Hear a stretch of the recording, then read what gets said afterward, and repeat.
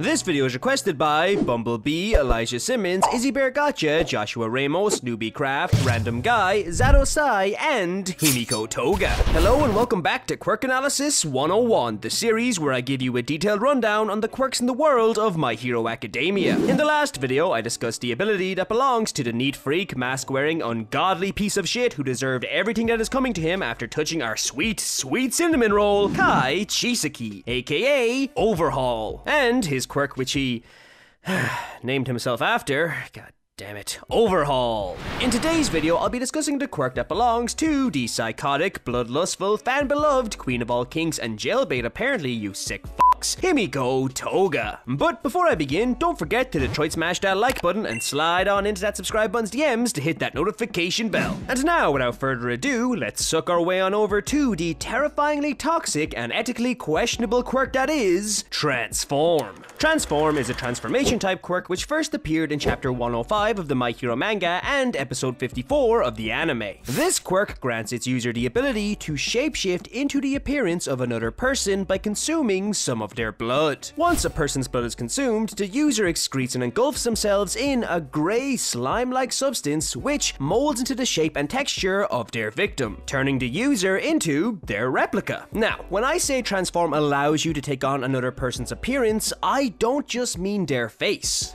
Their body structure, height, physique, voice, birthmarks, eye color, fingernail length, peni, all of it. It doesn't matter whether it's a big insecurity or a tiny aspect of yourself that you're proud of, Transform will turn its user into a perfect, full-body, one-to-one copy of whoever's blood they drink. But not only this, Transform also allows clothes to be included in the transformation as well, meaning that when the user transforms, they can turn into the person wearing any attire they desire. So if you go undercover, you don't have to worry about looting clothes or leaving the naked body of your victims lying around. Because, let's be real here, finding an unconscious body is bad enough, let alone finding a naked unconscious body. Ain't nobody need to see that. And now it's time to talk about this quirk's abilities, for which there are probably the least amount of out of all the quirks I've talked about in this series. Seriously, for Transform, you drink someone's blood and you can make yourself look like them. That's pretty much about it. I suppose I could mention the more blood you consume, the longer you can remain transformed, with 1 cup of blood, roughly 250 milliliters or 8 ounces, equating to about 1 day of transformation time after consumption. There's also the fact that if the user consumes blood from multiple different people, they can choose which of their victims they want to transform into and when. They can even swap between their victims at will, making themselves transform into one person, then in mere moments someone else entirely without ever having to revert back to their original body. While this has no real benefits for combat or for mobility, this could prove to be super useful for espionage, as if one of your copied identities becomes compromised, you could swiftly change your entire appearance, clothes and all, with none the wiser. To be honest, besides invisibility, this is probably one of, if not the greatest quirks for sneaking missions. Although it does all depend on how much and whose blood you have access to. Trying to sneak into a military base ain't gonna be too easy when you're transformed as retail worker Steve from down the road. Now, when it comes to super moves, this quirk actually has none. Zero, zilch, nada. However, what this quirk does have is an awakening. Once Transform has been awakened, it not only grants the user the ability to copy a person's likeness,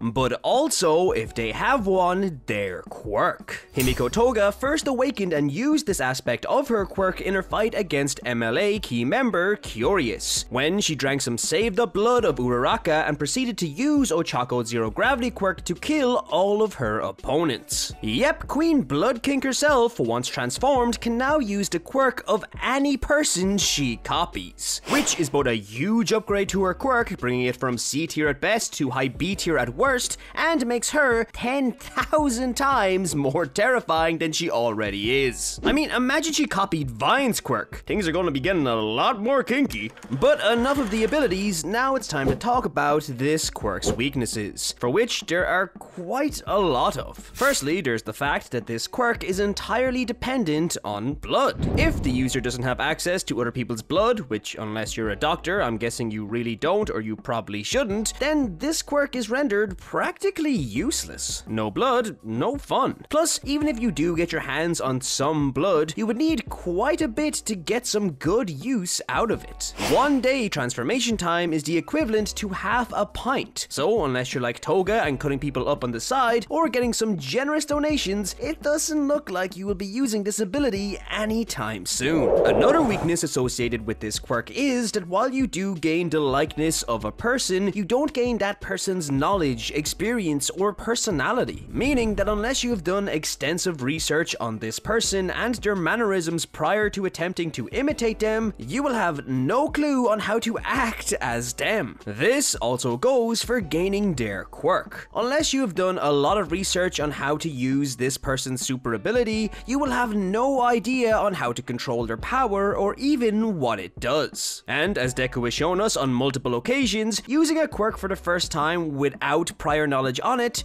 doesn't usually turn out too well. There is also the unfortunate circumstance of clothes. I have said previously that transform can manifest any form of clothing the user desires, and this is true. However, it is only true if the user themselves are completely naked. Transform only affects the user themselves, so if they activate this quirk while wearing clothing, they can't create more clothes over the outfit they are already wearing, which is a simple issue to fix, just take off your clothes. But if your transformation timer runs out and you happen to be in a public place or out in the cold, it may be more of an issue than you realize. But on top of all of this, while drinking blood may be just like gulping down some OJ in the My Hero world, in the real world, drinking a lot of blood is basically a death wish. It can result in liver damage, diabetes, heart disease, arthritis, nerve damage, and in the worst case scenarios, hepatitis and HIV. So yeah, I know your favorite anime waifu has an obsession with consuming blood, and vampires are one of the hottest monsters around. I mean, just look at this absolute specimen. But take it from the Lunchtime crew, kids. Don't drink blood. You'll probably regret it. But enough of the weaknesses, now it's time to talk about this quirk's potential. The first of which would be the ability to turn into animals. We know this quirk works on humans, but there is also a huge possibility this quirk could work on other living creatures. Birds, elephants, tigers, giraffes, whales, squirrels, you name it. The user could turn into all of these creatures at will and gain all of the benefits that come with each of them. This would increase the power of this quirk in almost